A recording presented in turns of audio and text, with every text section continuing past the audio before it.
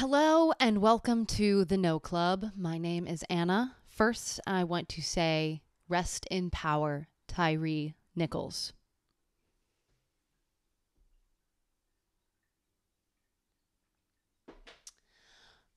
It's all the time. And reading When Police Kill, we are on part 2. We ended on page 12, so we're going to pick up there. Now, this is a very extensive, comprehensive analysis of police murder, brutality, killing in America specifically. I do not know how much of this book talks about race. I would assume there would be some, but that is it. Yes, it is a problem, but there's something. It's not. I've been seeing in the media, even with this, of people commenting saying because it was 5 police officers who have been arrested, have been it's ongoing right now as we speak, but it wasn't just 5 black officers who murdered Tyree. There were a total of 7 officers there, 2 of which were white, but the media just cherry picked who they wanted to talk about. No fucking surprise there.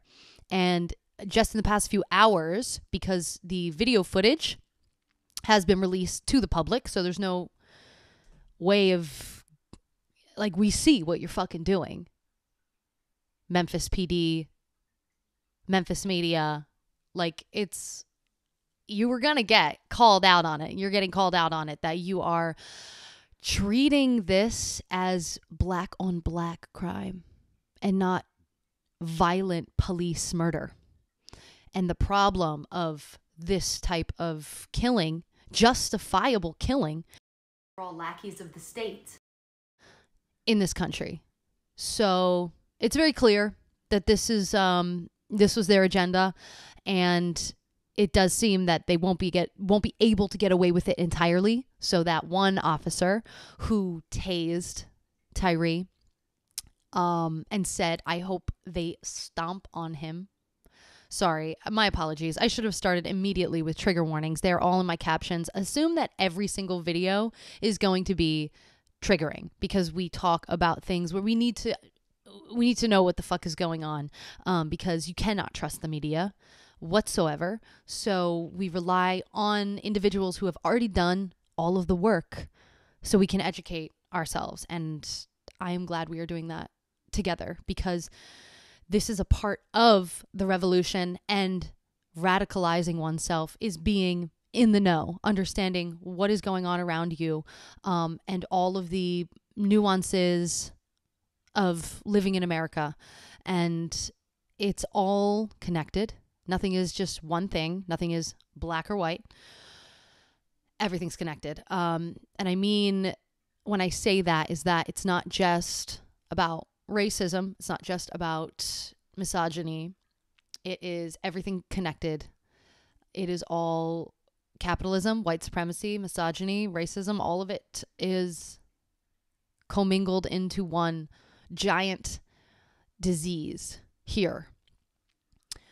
So that one officer, I can't remember his first name, but it's like middle like Hemp Hill, and he kind of looks like the fucking character, like oh god, what is his name? It's like a cartoon character. I can't remember off the top of my head, but that's irrelevant. But he is on administrative leave as of right now. No arrest has been made though, but they were quick, and rightfully so. To I believe these 5 black officers have been arrested now. But it took them 20 days. How long did it take after George Floyd when all the officers were white? A little more than 20 fucking days. How long was it? Fucking years? It was insane. And a press release by the White House came out today. And they're saying this is the worst video documentation of police brutality we've ever seen. Bullshit. Fucking bullshit. That's cap. 100%. You're just saying that because it's a part of the agenda. because you wanted to frame it as no white people were involved. Therefore, it's deplorable. And it is a deplorable act, obviously. It's fucking heinous and they should be arrested. But that's not what this is about. It's about the disease of police brutality in America and where that let's fucking understand it. Let's just jump right in. Clearly this is going to continue to be a problem here, and all of our systems in America are currently crumbling, and every institution that we once believed we could rely upon, we no longer can. Not our education system, certainly not our healthcare system, the military industrial complex, none of that shit. Our government, media, everything we have to question. And that is a very difficult existence to be in. So seeking out knowledge when you cannot trust anything around you that's presented to you as like, this is a factual thing, you have to dig a little bit deeper. You have to use critical thinking. And that takes up brain power, and that takes up energy and space. And not everybody, most people don't have access to that, because that's the whole thing of capitalism, is to keep you working so much so that you can't think for yourself, because you don't have the fucking time or the mental capacity to do so. So any little battles that you can do for yourself to fight the system is worthwhile. And everybody's going to, have opinions and ideas of how you move forward in this, but there's no right way. This is one way to do it, is to know what is going on and understanding the systems of control and understanding how you've been lied to, and radicalizing yourself with knowledge. Especially like, my God, it's just like fucking insane. It's fucking insane here. It's absolutely crazy. It's like this is another thing entirely. And I said, we're going to jump right in, but it's just like the information just piles on and piles on day in and day out. And it's one thing. I feel like a lot of people now are getting almost past a point of desensitized to it. Because when you've had like enough of a traumatic event happening over and over and over again, you think that you would get to a place where, you're desensitized to it, you don't care anymore. But if you actually sit down with it and you realize, no, this is so fucked up, this keeps happening and I'm just fed up and I'm not desensitized to it, and you have to confront it. White people need to get there. We cannot be desensitized to this at all. I did not watch the video. I will not be watching the video. I know what it is. And then you hear the cops right there. Did you hear that? Like, whoop, whoop. It sounded like a fucking beat. Just a whoop, whoop. My girlfriend's a DJ. Sometimes that's where I can go and I can free myself and just dance. Like, that's how I can get away from it. Everybody needs that outlet. Everybody fucking needs that outlet. Oh my God. But all of our systems are crumbling. And what are we going to do about it? Because if you work to survive, work to live, which is the majority of this country, then, God, I have like 80 million things I want to say. It's like too much, you know what I mean? You're being exploited, essentially. And to cling on to this idea that one day you're going to be a millionaire, is going to keep you in this fucking rat race, and it's only going to get worse. Inflation, seems to me that that's not fucking real at all. And that word is just using knowledge, using the power of language, which is your best weapon moving forward, is your words, your ability to retain information and communicate that information, which is a skill that can be practiced. And it is not just for, it's not elite. It can come across as elitist, because this country has done that, because all of our systems of education are linked to having a fuck ton of money. So it's important to use your words, and the word inflation is just like a mask for greed. It's just corporate fucking greed. Something has to give in this country because everything is breaking down, and we are continually lifting the veil, and we're being shown. God bless social media. I mean, as fucked up as it is, without it, we would not be able to move forward. Now, the scary thing is because of social media, all the people who are radicalized on the opposing side, all of the Nazi enthusiasts and crazy evil motherfuckers are being indoctrinated even further, and they're having kids because they're really into procreation and subjugation of women. Oh my God, I watched a whole show about the FLDS church recently, the fundamentalist church of like Latter-day Saints, the Mormons, but the fundamentalist ones. Crazy motherfuckers.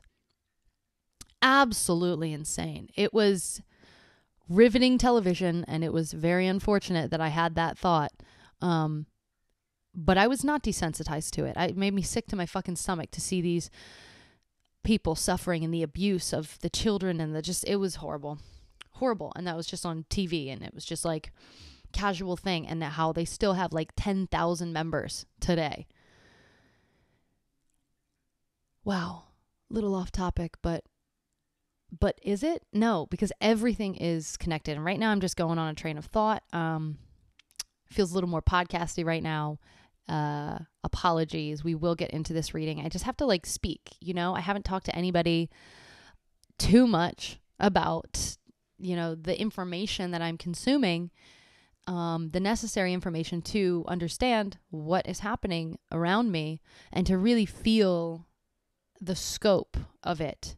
And the one thing that I keep hearing and reading about and understanding is that you cannot become hopeless. That is the worst possible thing to happen. And the past few years, not even recently, I'm like past that point. That's what I mean. I'm like not desensitized anymore. Because once you're there, you're a little hopeless.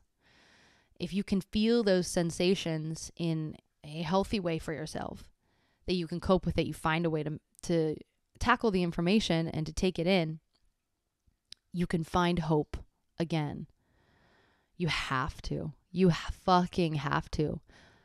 And once you accept that, yeah, the systems are fucked up and you've been lied to, and once you've worked through that pain, the quicker you can get to a place where you can tackle that information.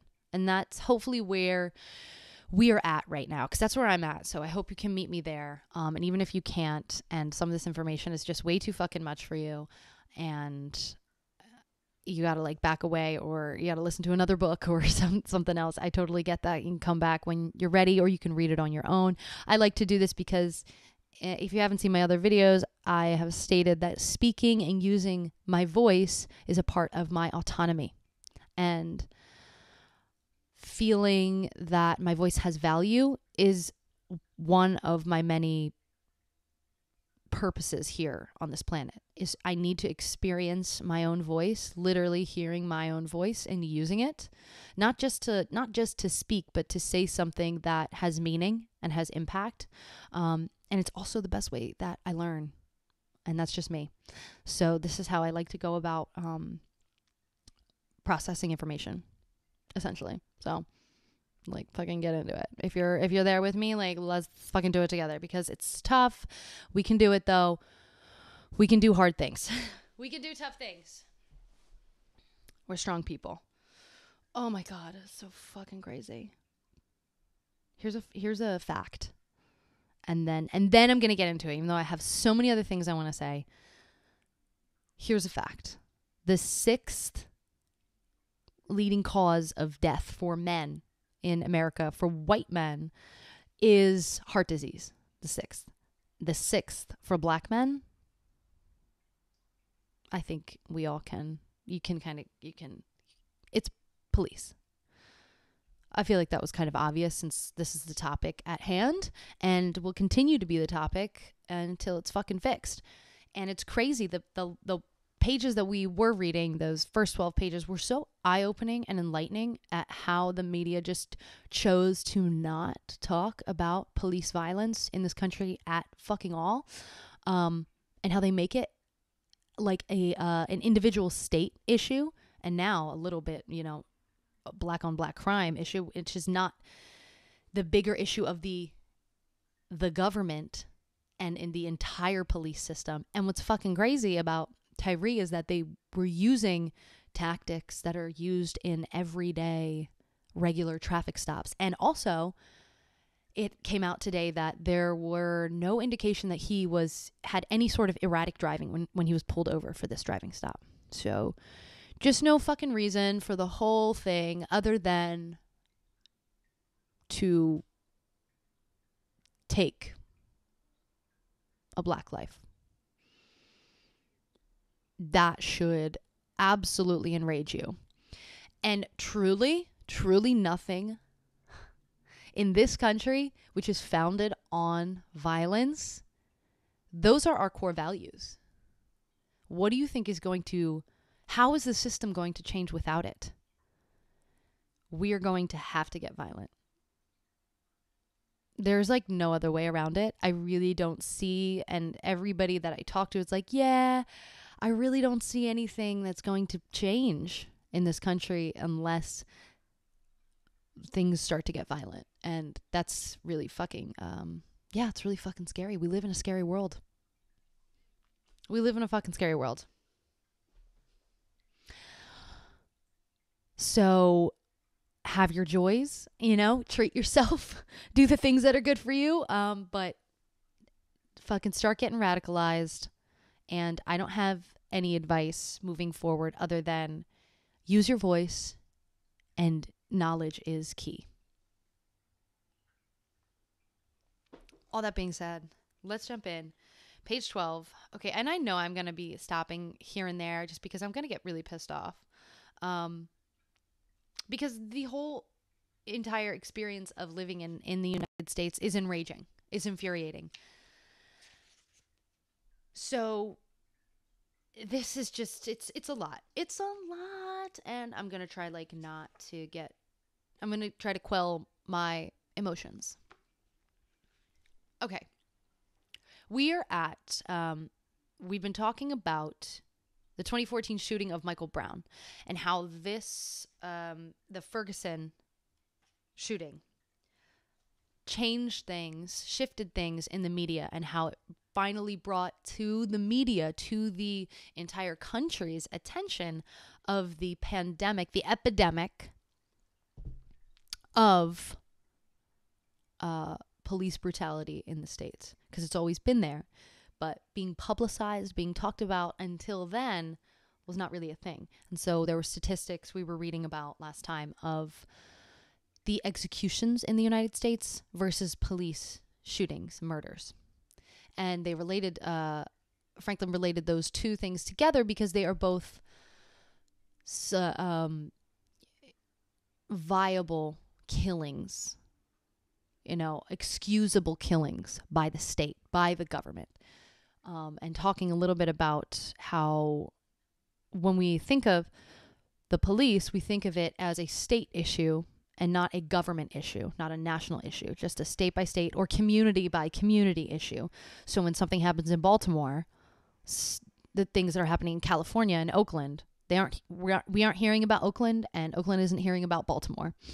Also, these things happen at such a high rate that it's fucking shocking. It is fucking shocking. The lying by omission in the media is horrifying. Now, are they doing it to keep the order, to not have people become violent? I think that's part of it. And the fact that it's even happening is to keep the order. And also, it's a way of keeping us separated, keeping us from coming together, from seeing the bigger picture. But that is breaking down. That I feel it. everyone I talk to, every video I see, I mean, maybe it's my circles and the things that I consume online, but I just see people becoming more and more aware and coming together and seeing the bigger issue. So he was relating executions and police shootings and the media and saying, it was around, on average, I can't remember the time frame. I believe it was like 2002 to 2012, but it could have been 2008 to 2012. I can look back here. Yeah, here we go. It was an average annual reported deaths from executions and police killings. Here it was, 2008 to 2012. The executions per year, 44. And then police killings were 404. And those police killings are reported to the SHR program. And the ratio is all fucking off because of underreporting. So that number is also inaccurate, that 404. It is much higher. We don't know the number because of underreporting. Now in the media, they aren't talking about it at fucking all, but they'll talk about the death penalty because that's seen as a nationwide problem, not a state by state. That is big government. That's an issue. Doesn't matter what state it happens in. In the public eye, that's how it's viewed. So the media treats it that way. Now, the media has the power because that is communication.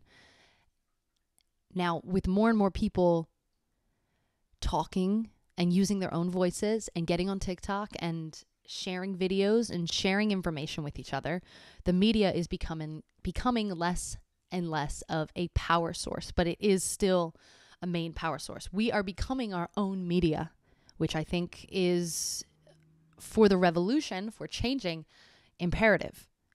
It's also scary because there's going to be the evil people, and there are, who are going to use it to galvanize their fucking crazy, murderous,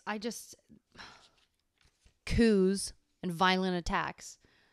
But everything's in a gray area. Nothing's black and white. You have to take the bad with the good, unfortunately, moving forward. So let's continue on understanding what the fuck is going on with policing in the United States.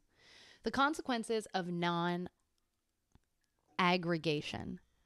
The now infamous 2014 shooting of Michael Brown provides a good example of the individual drama focus and its effects. Michael Brown and Officer Darren Wilson both became national celebrities in the aftermath of the events of August 2014. And other cases of police violence, such as the death of Eric Gardner in New York City, and Freddie Gray in Baltimore, were linked to the Brown case in media discussion. But there was very little or no discussion in what the Associated Press called, quote, the top news stories of 2014, end quote, of the total number of killings by police in Ferguson, Missouri in 2014, or in the state of Missouri, or in the United States as a whole. The killings weren't added up. And this is what they fucking do. And determined to be examples of a larger national problem. They're not, the main media sources are not putting it out there for us because they want us to not turn to violence. They want us to not make those connections. We're not fucking stupid. And the preferences and policies that have had a continuing influence in a large number of cases did not become an important part of the conversation. And so, we're here again. The lessons of Rodney King. Whatever the obscurity of police violence as a major issue prior to 2014, the attention paid by media and the government in 2014 and 2015 may have changed the public importance of police violence in the future discussion and analysis. Now, you see how that said may have changed the public importance? May. It's still fucking happening. And we are outraged. We are pissed. But where's the change? We can, peacefully protest in the streets, but that gets us nowhere. So what is the next course of action? Okay, I think we know the answer to that.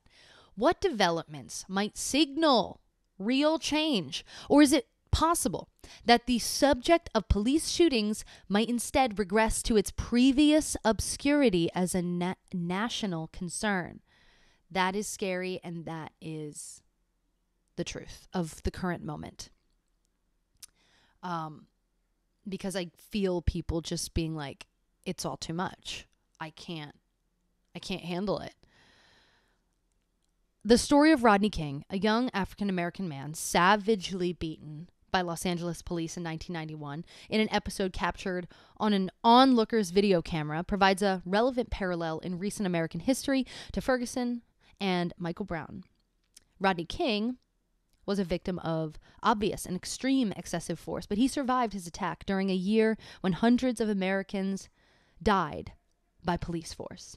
Why was there so much focus on Rodney King?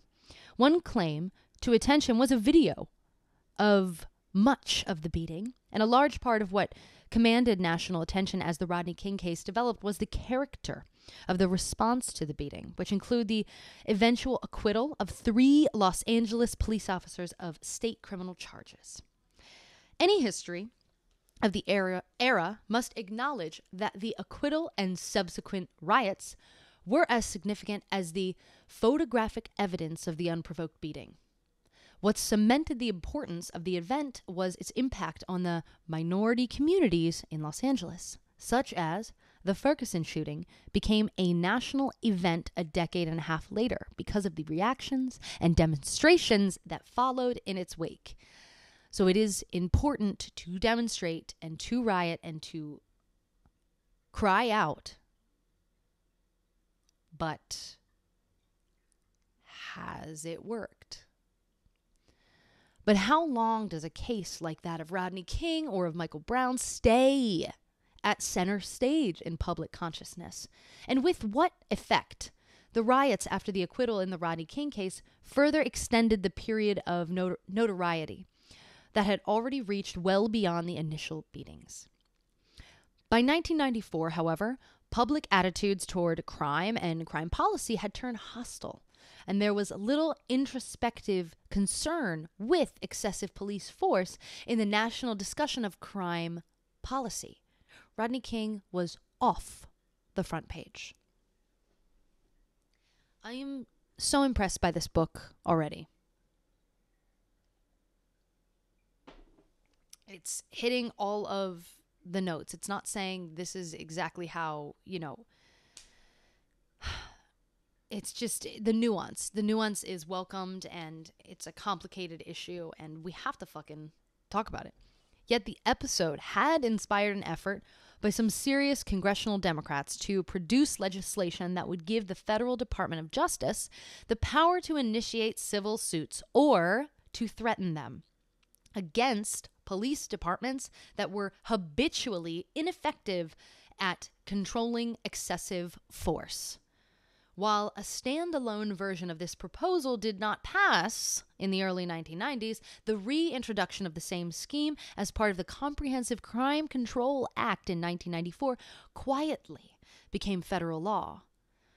Interesting. The role of the Rodney King incident as inspiration for this small but important federal program to review and reform the performance of problematic local police departments was by far the most important legacy of the event. And this illustrates that the potential influence of such events on the priorities and planning of experts can often persist even after the public concerns have started to abate. Okay. But Tyree, they used excessive force, but they did everything that they were allowed to do. The police have been 100% militarized here. We're in a fucking war zone in this country. We're not on paper, but we are in action. Over 20,000 lives have been lost just in if you're looking at Ukraine, who's currently at war, over 6,000 lives since the war has begun have been taken. And around 20,000 shootings, gun violence. And that is not lives, that is not by suicide. 20,000 since Ukraine has started their war in this country have occurred. Now, I wonder how, accurate both of those numbers are, but you can't deny that a country who is not actively at war, having that many, the number, the weight, that many deaths by gun violence is staggering and should be terrifying. Not so much that it causes you to have no action at all, but police, man, they're out of control. The Republicans are out of control. These gun lobbyists are out of fucking control here. Like, it is out of fucking hand. It is out of hand. We have to put a stop to these motherfucking guns. Like, for real. Like, we can't go 10 more years like this. I mean, sure as shit, we fucking can, but a lot more people are gonna die. Is that what we want? No, it's not what we fucking want. But an important difference between the impact of Rodney King on public perception of police violence and the cascading importance of Ferguson and its progeny on attitudes about police violence in the United States merits close attention. The Rodney King case remained for 2 decades a singular event rather than a representative example for most Americans of a recurrent and general problem. And that is a problem. The perception of police use of fatal force that grew in the wake of the Michael Brown shooting in Ferguson, on the other hand, quickly grew to include a whole list of victims and places in a wide variety of different scenarios of police force. Michael Brown was soon sharing the killings headlines with Freddie Gray in Baltimore, Tamir Rice in Cleveland, Walter Scott in North Charleston, South Carolina, and the early death of Eric Gardner on Staten Island, and George Floyd. The notorious episodes included shootings, chokeholds, brutal restraints, and the delay in transport of an arrestee. As the range of events and the number of police departments implicated swiftly grew, the subject of public and media concern generalized. This was no longer just about Officer Darren Wilson and teenager Michael Brown. With so many police departments and officers involved, the subject of public and media concern became more institutional in focus, shifting from consideration of the behavior of individual police officers to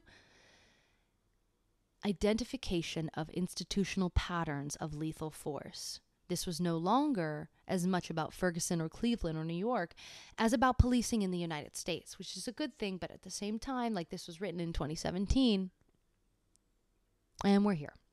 The transformation of the story from individual to institutional, from a series of singular events to reoccurring episodes of the use of lethal force that seemed to be worrisome because they were representative, is what sets the post-Ferguson era of concern apart from the earlier history of non-concern about police violence. What accounts for this major shift? I don't know. I do know my back fucking hurts sitting like this. I've got to fix my situation, like right here with this setup. I'm sorry to just shift tracks like that. Sometimes my mind does it, and I just need a break to comment on the way that my body is feeling in the moment. But yeah. That job that I had last week for like a day, yeah, and I told you that fell through. I'm still like fucking job hunting. It's been 2 months now. I've been out of work, and while it's a good thing that I'm not a wage slave to the system, unfortunately, I'm still in the system, and I need to survive, and I need to fucking figure out something soon because I'm starting to get a little worried about it. Anywho's, as with any event, the transformation of concern from individual focus to institutional patterns has multiple determining factors. Many more Americans had cell phone cameras in 2014 than had video cameras in 1991, True, true, true. So the raw material for public viewing was much greater. And the same phones that create records can also display the visual evidence of problematic events. See, this is why media and the public having a voice and having access to see what the fuck is going on is important. Knowledge is power. And having videos on our cameras is one way that we can hold people accountable in some instances. In addition, the capacity of the protesters around Ferguson to generalize from the case to the broader problem was an important stimulus. It was thus not such a leap from Remember Michael Brown to Black Lives Matter. One reason that the more general theme was easy to find was the very representativeness of the Michael Brown shooting. The shooting of Oscar Grant on the morning of New Year's Day, 2009 in Oakland, California, was an extreme example of unjustified lethal force as one could imagine. But that horrendous killing was too far removed from the hundreds of other police killings in the United States to serve as the foundation for a broad rethinking of police use of deadly force. I don't really understand that. I don't understand how one life gets more media attention than the other. You know, I do when, like, obviously one has been, like, recorded, but if both are recorded and both are seen, like, one life is not more important than the other.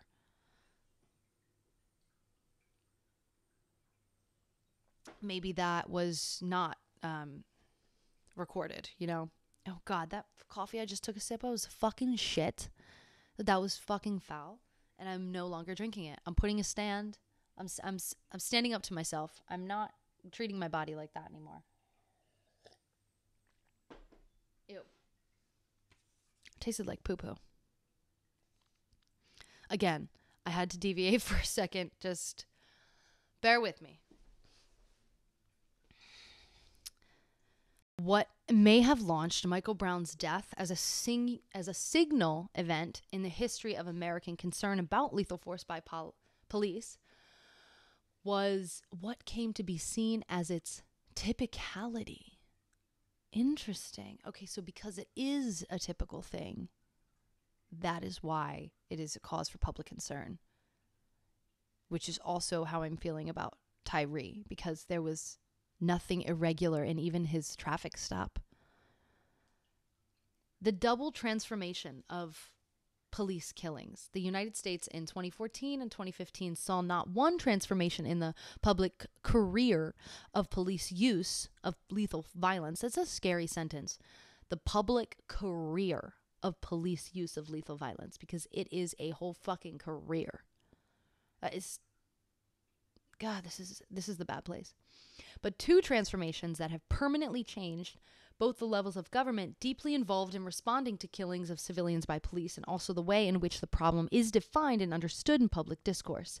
First, no longer was the tendency to regard each killing as a singular event unrelated to the other episodes that take place in other communities the dominating discourse. That is good. Eric Gardner was no longer just a problem for Staten Island and New York City. He was instead a part of a national problem. Tamir Rice, the 12-year-old killed in Cleveland, is also a factor when the police use of lethal force is considered as a national question. For that reason, the never-before important issue of how many killings take place, the never-before important issue of how many killings take place in the United States was suddenly in the news, with the Washington Post and the Guardian in London undertaking to record, respectively, the number and circumstances of all fatal shootings by police and the number and circumstances of all killings by police in the United States for 2015. The number that was never news before was now a headline. For the first time in the history of the topic, the use of lethal force by police was seen as a national concern. The second transformation in the public career of police killings was closely linked to the new national focus. What used to be regarded as an issue of crime policy or the regulation of police conduct had now come to be regarded as a question of civil rights. In this very important sense, the new slogans of the protest movement, the conceptual context of Black Lives Matter, is a self-conscious and successful attempt to view the taking of life as the central act and the victim's loss as the focus of concern. The salience of the civil rights emphasis to victims of police use of lethal force is not inappropriate, given most of the prominent victims of 2014 and 2015 were African American. Thank you, Franklin. Now we're getting somewhere. We're cooking. We've been getting there with the facts, you know. I'm not saying, like, listen. This kind of analysis takes time. You have to work through it. You got to get through the facts, but we're getting there. This has been followed by a serious effort to extend the range of civil rights concerns to the conduct of police in dealing with all individuals, including the mentally ill of all races. The transition from Black Lives Matter to Lives Matter should not be difficult or take long. Interesting. Okay. The level of public concern and political energy devoted to the issue of police use of lethal force will vary. But from the perspective of 2017, the two key transformations from local to national and from crime control to civil rights seem irreversible. Thank fucking God for that. I feel like that was almost like hitting all lives matter kind of vibe. You know what I mean? I didn't like that sentence so much. There was not enough nuance with there. And then I was just like congratulating, yes, we got there.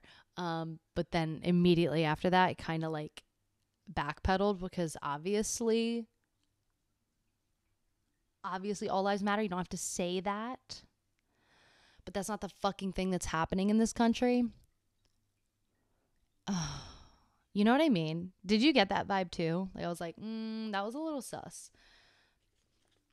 Let's keep reading though. Actually, I have to see one thing. Hold on.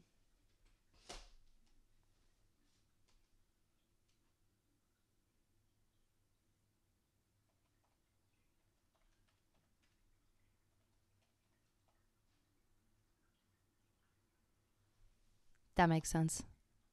That sentence now makes sense to me. He's a white man. Yeah.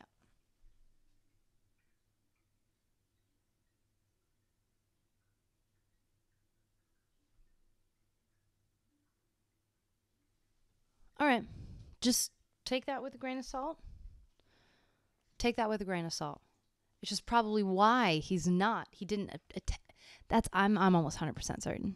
That's why he didn't attack this from a standpoint on race. Okay. Hey, listen, we're still getting some amazing facts and understanding, but like that sentence felt a low-key racist. That was a little call out. Like he just told on himself. Here we go. From concern to reform. Sustained public concern about the control of police violence appears to be a necessary condition for creating a political and administrative environment that will produce better policy. But media attention and public concern alone are not sufficient conditions for effective police reform. True. The aforementioned inclusion of a Department of Justice office in the Federal Crime Bill of 1994 was in no sense inevitable 3 years after the Rodney King assault. Governmental agents and elite scholarly resources must follow up on public's concern about police lethal force as a social and governmental problem with empirical data and policy evaluation, adding a critical mass of expertise and a long-range commitments to such endeavors. And maybe, just maybe, we get violent. I'm just saying, might be time, because everything is intertwined. We burn this shit to the motherfucking ground. Reform is not the answer to the police. It's not, because nothing gets done in this country. and for public officials, you know, that's nothing's happening. These politicians are not on our side. There's too much bureaucracy and too many bad apples, if you will. Who do you think are the types of people who go into the police force? Maybe ones that have a proclivity to violence, excited to enforce, men with issues with violence. I'm just saying, this is reform. I'm not seeing it. I'm not seeing it happening. I'm not seeing it working. Because there was nothing that, it was just brutal. Fucking Tyree's murder was just fucking brutal. And there was no reason for any of it. No reason for fucking any of it. Police can get into the police force after 6 months. That's fucking insane. Granted, you don't need any credentials at fucking all to get a gun here. Less than that. Oh, the 6 month? Yikes. Scary, hello. Welcome. It's nice to have you here. I've just been talking to myself this entire time. Oh my fucking God. 3 weeks? That's concerning. That is, that makes me sick. Let's continue on, shall we? I completely lost my place because that just totally took me for a loop. Then after that, he went through, 4 months and got in. Yeah, I know a couple people, not friends with them, but went to high school with some lads who are now in the police force. Not good guys. Not good guys at all. Granted. He's a good police officer, right? Yeah. You can be a great person, but you still need adequate training. So let me backtrack. Let's go to, here we go, the knowledge gap. The historically low level of public concern about the rate and consequences of police killing in the United States is paralleled by an almost complete lack of recent empirical research on police killings and almost no sustained policy analysis about how different rules might influence the level of violence by police and its consequences for law enforcement and for urban life. In an attempt to organize what information is available on lethal violence by police, as well as to inventory the important empirical and policy questions about police use of force that require immediate scholarly and policy attention, I now turn to police use of deadly force as a separate and significant subject. Okay. I have to your mic cuts out when you move too far from it. Thank you. I appreciate that. I have to get a new mic, I guess. The special character of lethal force, the use of force, and therefore the possibility of violence is more than an occasional byproduct of police officers doing their jobs. It is an essential characteristic of the role of police in a modern social system. That is terrifying. Egon Bittner argued persuasively in his classic The Function of Police in Modern Society for what he called, quote, the capacity to use force as the core of the police role, end quote. Here is an excerpt from that. Many puzzling aspects of police work fall into place when one ceases to look at it as a principally concerned with law enforcement and crime control. It makes much more sense to say that the police are nothing else than a mechanism for the distribution of situationally justified force in society.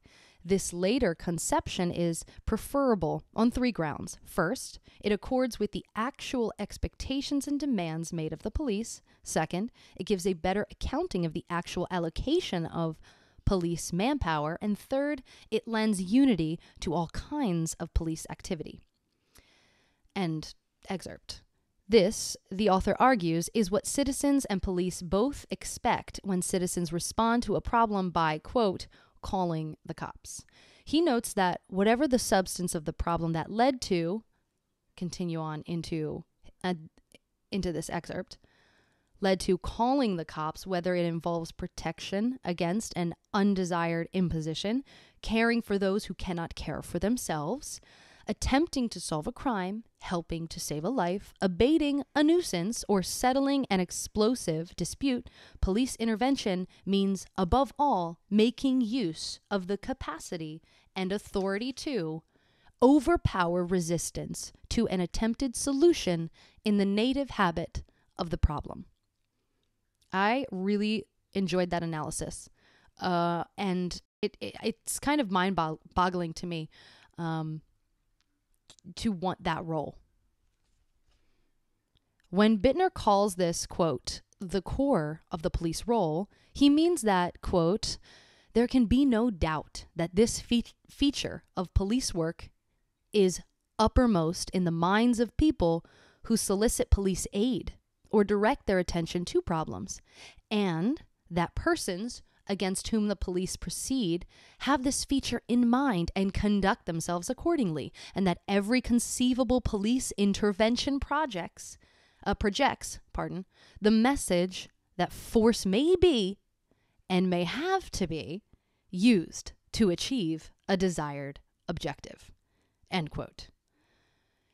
Yeah, fucking just using fear. Point blank. The role of police as potentially coercive problem solvers, as described, thus requires neither aggressive hostility in the police officer's demeanor nor physical aggression as a frequent police tactic. Bittner cautions that, quote, the centrality of the capacity to use force in the police role does not entail the conclusion that the ordinary occupational routines consist of actual use of physical coercion. Many policemen are virtually never in the position of having to resort to it, end quote. So the potential of some resort to force is an aspect of the majority of cases where there is a dispute between citizens or between citizens and police. If the police officer is within his or her authority, the citizen is obliged to obey a police command. And some degree of physical force can be exercised by police when their lawful orders are resisted. Ooh, I don't know why. That just like really gave me the heebie-jeebies. You ever get pulled over and just that gut-wrenching feeling? Now for me, I'm white and I'm young. I'm relatively attractive. So people will say, I can get out of things. I can use all that privilege to my advantage. Which is fucked up, but is the truth. There are a great variety, but it still scares the living shit out of me. I just wanted to say that. But it scares other people a hell of a lot more. There are a great variety of ways that individual police officers can respond to refusals to obey their orders. If a citizen's disobedience is unlawful, the officer can make an arrest for a criminal charge.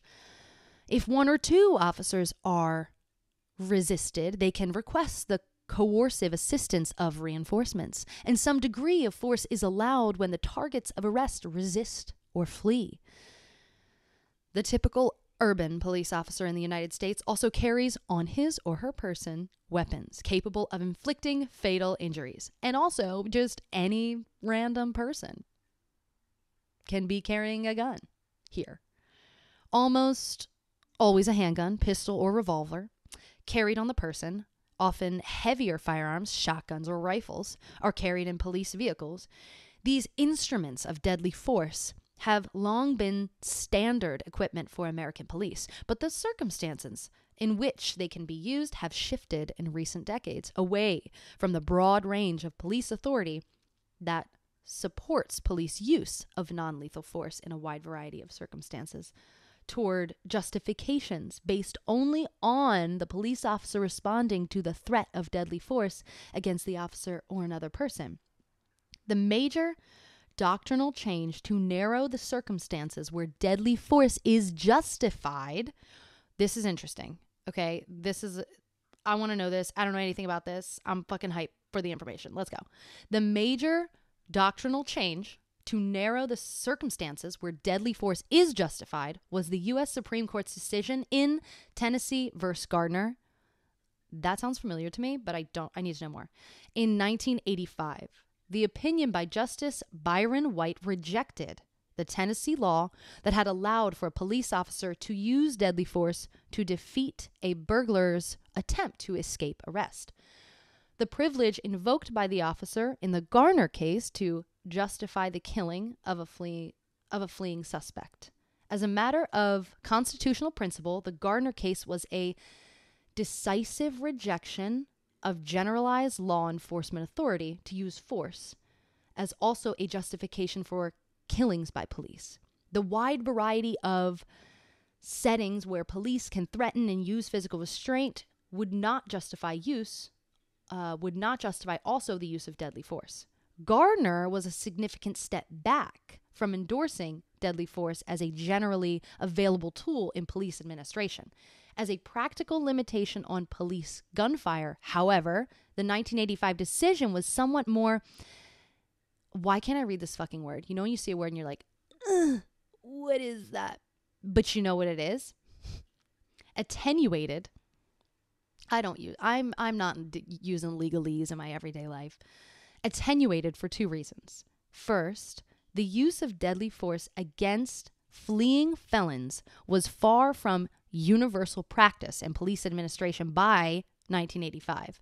The Supreme Court was endorsing in Gardner a restraint that progressive police administrations had long approved. Second, the most common provocation of police shootings by 1985 was the response of police to threatened attacks against police. While the justifications, I can tell that this guy is in law because it just reads like stereo a little bit, which is fine. We're getting the information, but yeah. While the justifications for deadly force must now be narrow and specific, but do they? Were they? Was Tyree Nichols? Nope, not at all. There remains the very large number of instances where police use less than deadly force against citizens, with the variety of coercive but non-lethal devices used by police expanding over time. Hoses, tasers, handcuffs, facilitators of restraint on movement, and restrictions on communication have all been used in street settings, as well as settings for confinement in police cars or holding facilities. Police terrify me. The full range of police use of force requires much more attention than it has received. Damn fucking right.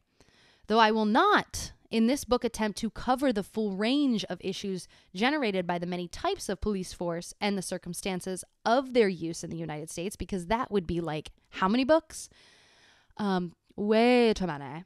The central focus in this book is police use of deadly force in the street police settings where most killings by police happen. I offer 3 justifications for this emphasis. Give them to me. I don't know why you would need to give justifications for this emphasis. I think it's pretty clear that it's egregious and appalling and terrifying, and we should discuss it. But okay, I'm here for your explanation. First, the magnitude of the harm inflicted by police killings makes it the single greatest problem in current circumstances in police community relations in the United States. I will take that. That's valid. Second, the information available on killings by police, while terribly incomplete and inaccurate, is vastly superior to the currently known facts about non-fatal injuries and deprivations of liberty. That's a good word. You know what? I am going to start using that. Deprivations. I mean, there's something about that word. It does it for me. Of liberty by police. Third, the constitutional consensus that has attempted to restrict the use of deadly force provides a clear mandate for regarding a high volume of fatalities inflicted by police as a specific problem worth special preventative effort. It's that's what I mean. Like, we don't need the government to tell us that like killing people is bad. You know what I mean? Like, that's why I was like, why did we even need a justification? It's like, it's obvious that it's bad and we should fucking understand it more and do something about it. But I guess everything gets done in this country through the government because we really haven't taken the reins as people, as a, you know, as a democracy. Like, what are we going to do? We're going to riot more or peacefully protest? Because I mean, the riots really have not been enough.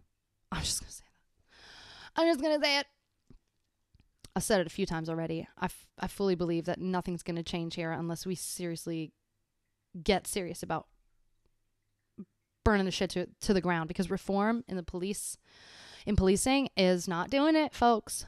In the full generation after the Supreme Court of the United States decided Tennessee versus Gardner, a sharp contrast has developed between, on one hand, the range of circumstances where police are permitted to use some degree of force to impose solutions on citizens, to enforce the law, and to effect arrest and maintain physical custody over persons they arrest, and on the other hand, the much narrower class of cases where the police officer is permitted to use deadly force, where only the threat of serious injury to the officer or to others justifies deadly responses by law enforcement. That sharp contrast is clear in legal doctrine, but has not been the subject of sustained empirical research. Therein lies the rub. Is there a clear distinction between the conflicts and circumstances that produce patterns of less than lethal force and those which provoke gunfire from uninformed officers? Where departments have success in maintaining that distinction, are the number of killings reduced from that experienced in other departments? Although the volume of killings by police in the U.S. is quite high as compared to that of other developed nations, use of deadly force is also far from a common event in the usual pattern of urban policing. Interesting. I don't know if I agree with that, but let's continue. While I will argue that killings by police probably total around 1,000 in the United States each year, we know from the reported data that for every officer who kills each year in the United States, many hundreds of police and sheriffs on patrol do not kill. Okay, yeah, fine. No, I don't like where he's going with this. In that his train of thought right now. Let's finish this fucking sentence. And each of the nation's more than 500,000 law enforcement officers will have hundreds, if not thousands, of interactions with citizens. Yes, because there are way too fucking many police. So even the very high rate of fatalities from police use of force in the United States is a needle in the haystack phenomenon among the hundreds of millions of contacts between police and citizens. No. I definitely don't like where this is going. In the remainder of part 1 of this book, I address basic factual issues to better understand the relationship between the wide spectrum of street policing and the many hundreds of citizen deaths by deadly force at the hands of police each year in the United States. I begin analysis of known and needed facts in Chapter 2 with an attempt to determine the rate of killings by police in the U.S. and whether it has varied substantially in recent years. In Chapter 3, I consider what is known about the circumstances that led to police use of deadly force, because they're fucking angry, and that's why they do it. How many of the killings by police are necessary to protect police or others? Is the risk of a fatality resulting from police use of force simply a function of the volume of total contacts that officers have with citizens, or is it concentrated in particular circumstances, settings, or locales? I also address the circumstances and explanations that are associated with killings by police. What types of police-citizen interactions generate use of deadly force? What is the variance in death rates among various different cities? And what circumstances are associated with relatively high and low rates? This is a lot of questions, lots of things he's answering, which is interesting. And we're going to need to read another book just specifically on race and policing in this country, because this book is not going to do it, people. It's not going to do it. But we're going to get some great information. We just might get some opinions like the one that we heard. You know what I mean? It's not a needle in a haystack. No. Because of the limited data available in reporting systems and research, which is scary, that's scary, I must present a mixture of partial explanations and important questions without answers. And I like that he is doing that and saying, I can't give you the concrete answers because we don't have all the information, because we don't report on things in this country, because we haven't been fucking required to. But even the incomplete data now available provides useful insight and a clear portrait of information that must be uncovered for basic understanding of why high rates of killings by police persist in the United States and how we can reduce the number of unnecessary deaths. I'm a little concerned that he's not going to be talking about men whatsoever. At all. I'm not concerned. I know it's a fact. I know he's not going to bring up that it's going to I'm assuming it's going to be 100%. 100% are all going to be at the hands of men, which is something we never fucking put together. In chapter 4, I compare the rate and pattern of police killings in the United States with information on killings by the police in several other first world nations. That's going to be interesting. That's in chapter 4. I'm excited about that. Asking whether the rate of death in the U.S. is typical or extreme. It's fucking extreme when compared to those of the United Kingdom, Germany, Canada, and Australia. I also address what comparisons of the rates and circumstances of killings in the United States tell us about what conditions in this country led to our distinctive patterns and rates. I'm interested in knowing what those conditions, like what he's going to bring up are those conditions. Is it going to be white supremacy? Crossing my fingers. Is it going to be misogyny? Crossing my fingers.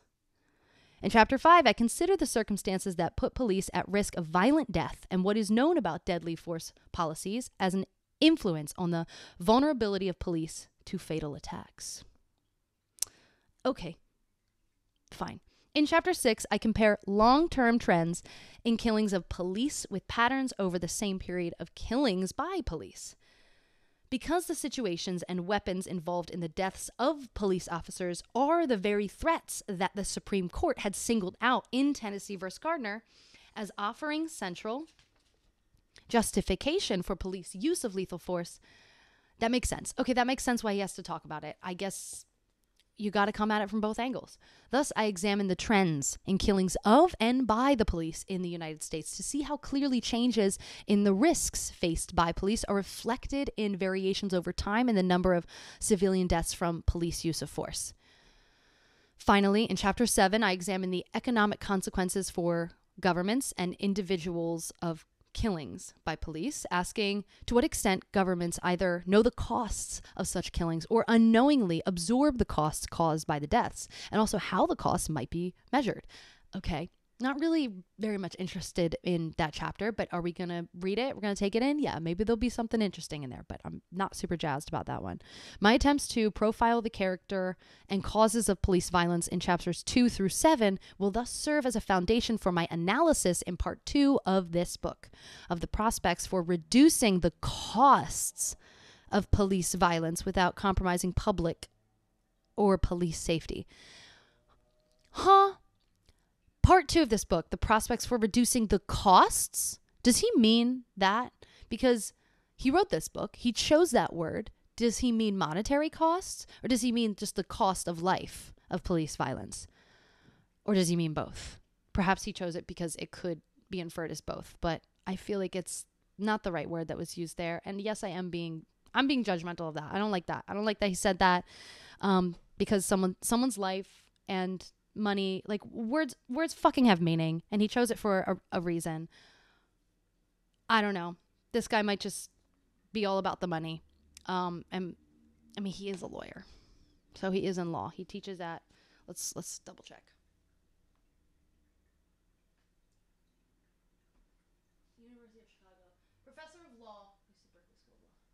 Professor of law at the UC Berkeley School of Law. Yeah.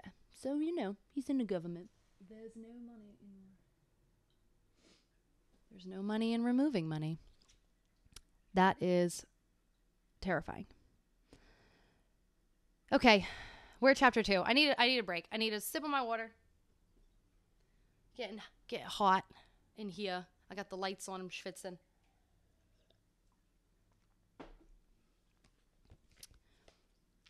Killings by police. The numbers game.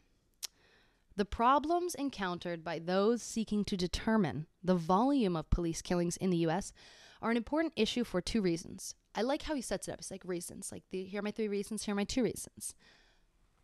People are intrinsically motivated for money. Yeah. Facts. 100% facts. You are not wrong. You are not wrong at all. It's all about the money. It's all connected. First, the numbers killed by important indication how large a problem police use of lethal force is in the United States. Yes. Without a reliable measure of the national problem, it is impossible to estimate how important the problem is when compared to other aspects of American crime and violence. Second, without a reliable count of killings in the United States, there is no way to estimate the relative magnitude of police killings in America compared to the rates found in other countries. There's no way to estimate the relative magnitude. I mean, yeah, but like you got to use what you got. So this is why he wrote the book. Yet, as suggested in Chapter 1, the estimates of killings by the police have always been clearly inadequate for the national level, with no sustained effort to generate a reliable estimate. That's fucked up. Prior to 2014, the obvious lack of reliable national estimate had not been regarded as an important problem in government. I mean, that was prior to 2014. Like, that is not that fucking long ago. I curse a lot. Sorry. Not sorry. As with so much of the current discussion of police use of lethal force, there is a clear divide between the low visibility of the issue prior to 2014. It's like we're starting from scratch. And the more sustained effort to comprehend the problems after the cluster of notorious police killings in late 2014 and 2015. This chapter's survey of data sources and problems suggests a rather dramatic bottom line. The annual death toll from police activity in the U.S. is well over 1,000 civilians each year, 3 killings a day. My survey begins with a consideration of the 3 governmental efforts designed to measure killings by police in the course of police activities. 1. The National Center for Health Statistics of the Center for Disease Control and Prevention, which documents the volume of all deaths in the U.S., listing as a separate category of deaths thus caused by what we call, quote, legal interventions, end quote, a code used throughout the intentional system of death reporting under the auspices. I don't like that word. I don't know why. Just makes me want to say auspicious. Auspices of the World Health Organization. 2. The, quote, justifiable homicides, end quote, reported by police and compiled by the Supplemental Homicide Reporting, SHR, system administered by the Uniform Criminal Reporting Section of the FBI. I feel like I'm getting ready to, I'm going to be writing a Law and Order thing after this. You know, I could write an episode of Law and Order. And not about the Special Victims Unit, because that women's suffering should not be nightly entertainment. This segment of the SHR program documents only a small segment of the monthly homicide reports. Only a small segment. Small. Just several hundred entries a year in the national homicide total of more than 10,000. Wow. While the legal intervention, that's in quote, deaths tracked by the National Center for Health Statistics, by comparison, documents a much smaller fragment of the millions of deaths reported to and by the National Vital Statistics System of the U.S. And 3, the arrest-related deaths, ARD program, directed by the Bureau of Justice Statistics, BJS, which since 2003 has included homicides by police in the data it collects. As I will show, all of these official statistical reports presents incomplete and often biased descriptions of police killings in the United States. Because obvious. Oh my gosh, there's so much fucking corruption. Ugh. The second part of this chapter, God, just get to it. He's like, the first part, the second part, the third part. I was like, get to the parts. The second part of this chapter profiles several efforts to use the analysis of media reports of individual killings to estimate a minimum volume of citizens killed by police. That's interesting. A cluster of mass media outlets, 538.com. I've never heard of that, by the way. Am I dumb? No, I'm not. I'm just not in the know with that, and I will be. Just give me a fucking second. The Washington Post and The Guardian used available reports of individual cases to build a minimum estimate of true death cases. All of these estimates produced rates much higher than were found at the SHR and BJS sets of official statistics, despite the fact that a basis in media reported cases may itself undercount the true total. Okay, this is starting to get fucking spooky. Should any police killings go unreported? That was like a statement and not a question, but it felt like it should be a rhetorical question, but it was not posed as that. It was a period and not a question. I describe the methods and limits of these crowdsourcing estimates and the impact of their findings on what we know about the reliability of official reports regarding the likely magnitude of police killings in the United States. You can't even fucking trust the statistics. Okay? I am happy he is like deep diving into this and doing a thorough analysis. Like, I am proud to be reading this book, even though there was some questionable sentences I wasn't super jazzed about. But again, everything is nuanced. The last part of the chapter provides my analysis of a best guess about the true number of police killings and also considers the limits of official statistics as information not only about the number of such killings, but also about the circumstances of the killings, the victims of such killings, and the proportion of killings by police that meet legal standards of justification.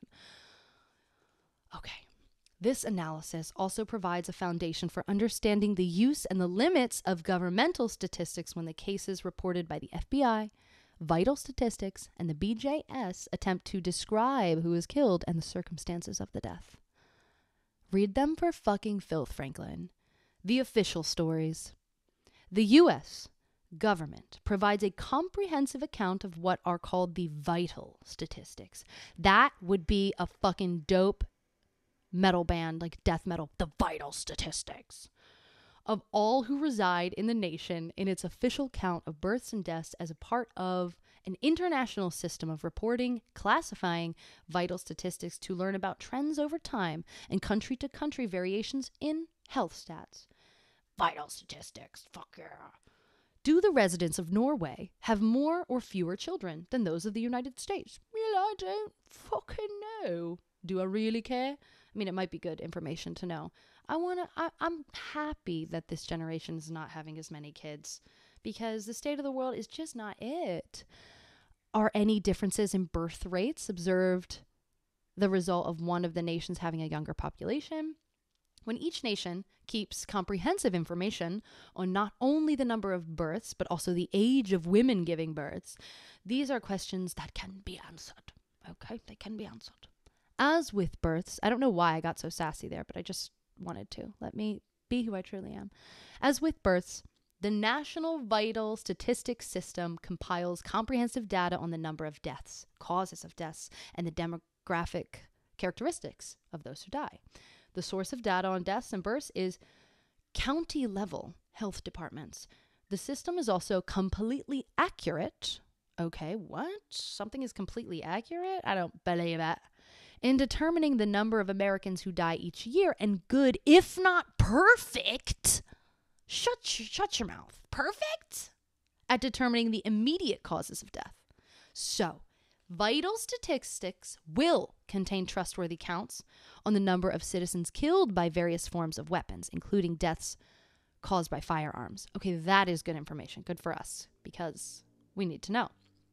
But how can it also tell us how many of the persons killed by gunfire were shot by police? This is where the, quote, legal interventions reporting noted above comes into play. For many years, the number of killings by police was substantially underreported simply because county coroners didn't identify many killings that were caused by police. Okay, interesting. And thus, while the report of a death went into the system, it was not listed in the legal intervention category. The likely cause of the problem is innocent oversight. Just so innocent. Just don't know how you died. I'm just doing my job. I'm just the coroner here. Just pick it up and clean it up. I don't know. I don't ask questions. Just so innocent. Sorry. Because, as I've observed, police killings are a tiny category in total deaths, less than 0.1%. And these cases have never been regarded as an extremely important aspect of vital statistics reports. But the failure to notice and address the undercount is also another robust indicator that police killings were not seen as an important national statistic in the U.S. for a long time. Whatever the reason for the undercount of legal intervention killings, there was no basis for vital statistics to estimate the magnitude of uncounted killings, and thus no basis for using the known volume of citizen deaths from legal interventions as a foundation for a guess about the true volume of such deaths. Studies by Colin Lofton and his associates demonstrated that the totals for legal intervention killings were consistently lower in the years 1976 to 1998 than the volume of killings reported by the FBI in its supplemental homicide reports, the SHR. And that was in something he wrote in 2003. But while the number of killings documented in the SHR reports were somewhat higher than the number of legal intervention killings reported by the vital statistics for the same period, the SHR total was likewise an undercount. We're not surprised. As I will demonstrate in the next subsection, that is legalese for you right there. The next subsection CBD 23andMe. Listen, my dad was a lawyer, his dad was a lawyer, and so forth. And I dated a lawyer for a while. I can poke fun. The next subsection. And neither of these two measures provided a plausible projection of the true volume of killings by police.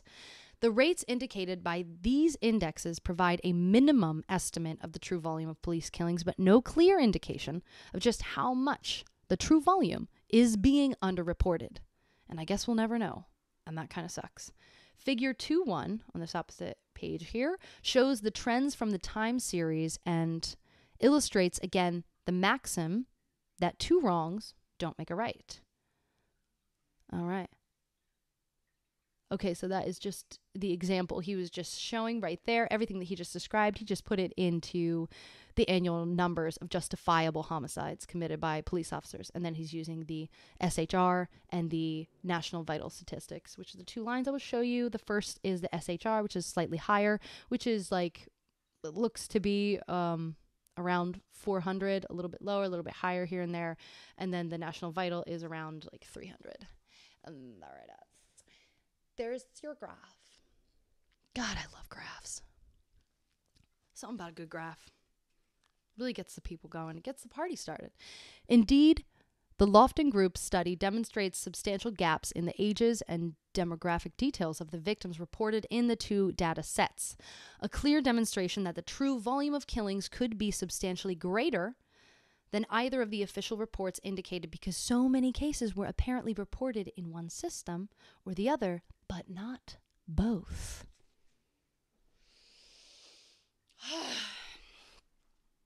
God damn it, we just don't even care. We just never saw it as an issue here in the U.S. More recent information from the FBI and vital statistics. I need like a good way of saying that, like a really rock star way of saying that. And I just feel like it's going to hurt my voice and I'm not going to commit. Shame me. Shows a shift from the FBI total having the higher numbers. Figure 2.2 compares the fatalities reported by the two systems for the 5 years beginning in 2008. Okay, so 2008 to 2012. The two systems report very similar numbers in 2008 through 2011, but then the vital statistic death count opens a substantial lead, reporting 23% more killings than the SHR in 2011 and 29% more deaths in 2012. And this is that graph right there. It's a little bump up in the reporting here where it shouldn't be. They should be equal. The current lead of the vital statistics count may be a result of the VS, the vital stats administrator's creation of a new entity called the National Violent Death Reporting System, otherwise known as NVDRS. This is not an everyday discourse. The wide swing in reporting is yet more evidence of substantial undercounting in the estimation of killings by the police in the U.S. Expansion of the NVDRS to all 50 states would greatly improve the accurate reporting of homicide by police. What are you saying? It's the expanding to all 50 states? Is it not in all 50 states? I'm confused by that statement, and I wish you would elaborate. Hopefully you will. He does not elaborate. God damn it. Here we go. What time is it? It's 10:37 here, Eastern Standard Time. I need to go to the store and get eggs that I can't afford and milk that I could be making here with raw cashews, but I'm not going to because I just haven't gotten around to doing it yet. But I will. One day. Hopefully this week. Cross your fingers. And I also need to pick up some like egg noodles or something. Something good for me, you know? Just more egg, more protein. Because I got some vegan crumbles in the fridge. I got to eat tonight. So I think I'm going to go until, let's see. I'm just checking out, looking a little bit further. I don't want to get too deep into this chapter and not be able to finish it. You know what I'm saying? Yeah, there's quite a bit more information here. All right. I'm going to read the supplemental homicide reports to the FBI, which is 2 more pages, and then I'm going to log off for tonight. I will be back tomorrow, okay? You can count on it. Around 9 p.m., my current lifestyle is scary because I still need to find a job, so I can't guarantee the time, but once I have that schedule, I will let you know, and I really hope it's soon. But around 9 p.m. is the vibe. So, supplemental homicide reports to the FBI. That's a lot of information. I hope you're keeping up. It's a lot. Get your pen and paper out so you can call back to this stuff. We can talk about it with your friends.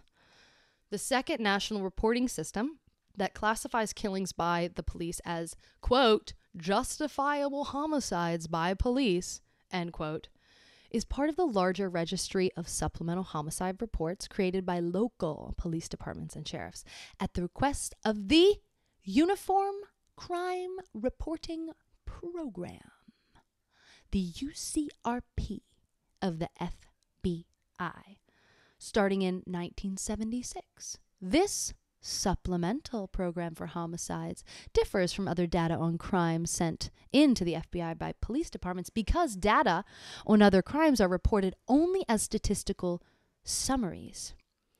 Example, 48 armed robberies in the last quarter of 2015.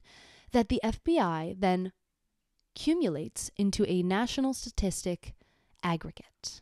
By contrast, each violent killing that occurs in a reporting agency becomes an individual event narrated in a brief summary with the month's other killings in the supplemental reporting system. Just as killings by the police are only a small part of a larger death statistics system in the VS, Vital Statistics Program, several hundred killings in a total population of millions of deaths, the justifiable homicides by police are only one type of the violent killings reported in the SHR program.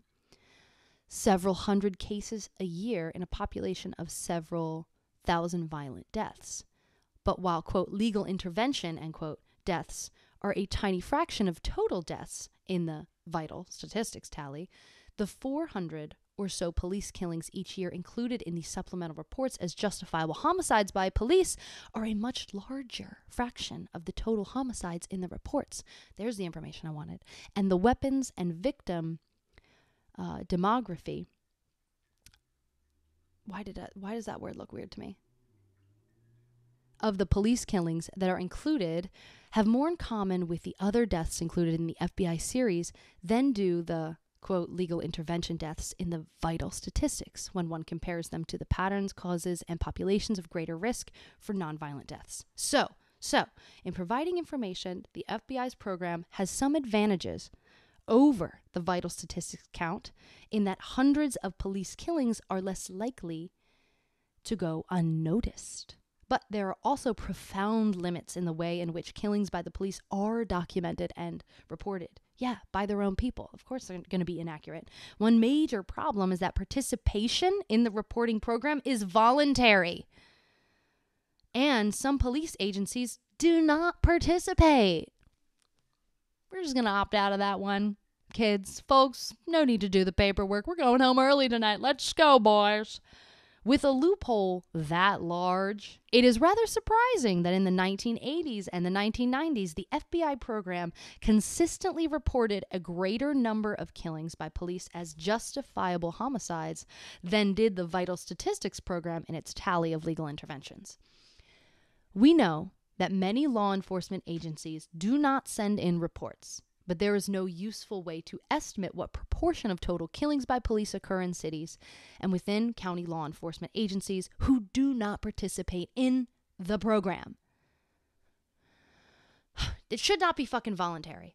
The second major problem with the FBI supplemental homicide reports is that there is no auditing of the accuracy of the descriptions of events in these killings by the reporting police departments.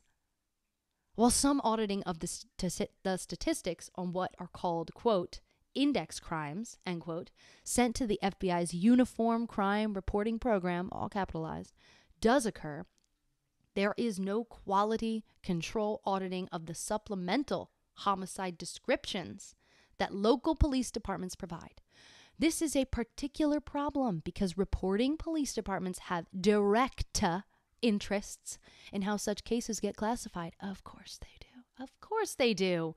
And even a pecuniary interest. Oh, look at me, I'm a lawyer. Pecuniary interest in the legality of each particular killing, because whether the department or the municipal government might have to compensate the relatives of victims depends on whether the person should be found to have been wrongfully killed. Okay, so maybe it's about money.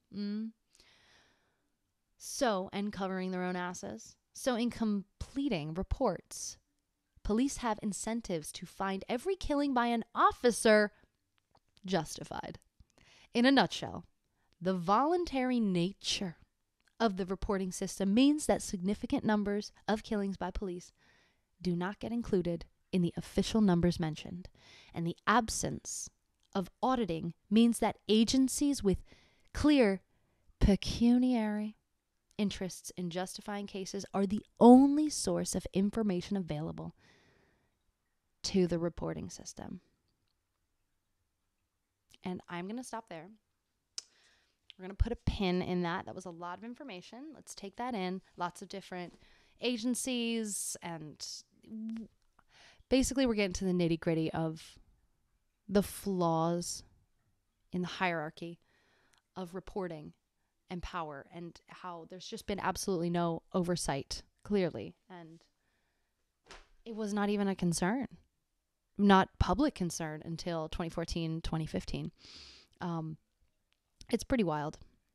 Scary. Let's keep learning.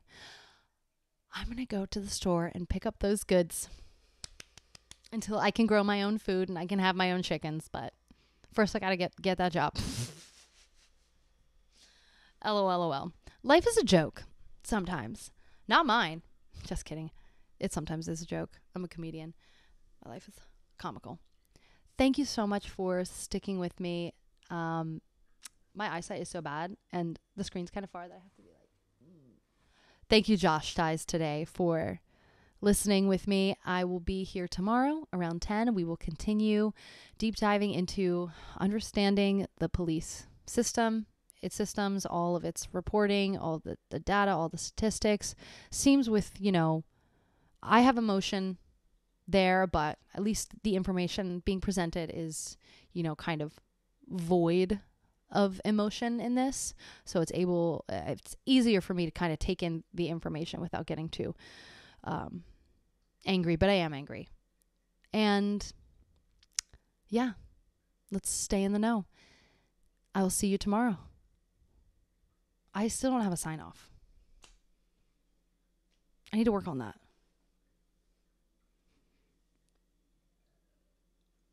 My brain hurts. But I'm not surprised. Not surprised by so much of this information. It's just really fucking sad. Disheartening and scary. But yeah, let's fucking learn more together tomorrow. Let's get through this book because we have so many more to read. We have so much more information to take in. Let's understand together. All right. I see you tomorrow. Goodbye. Oh, I'm getting old.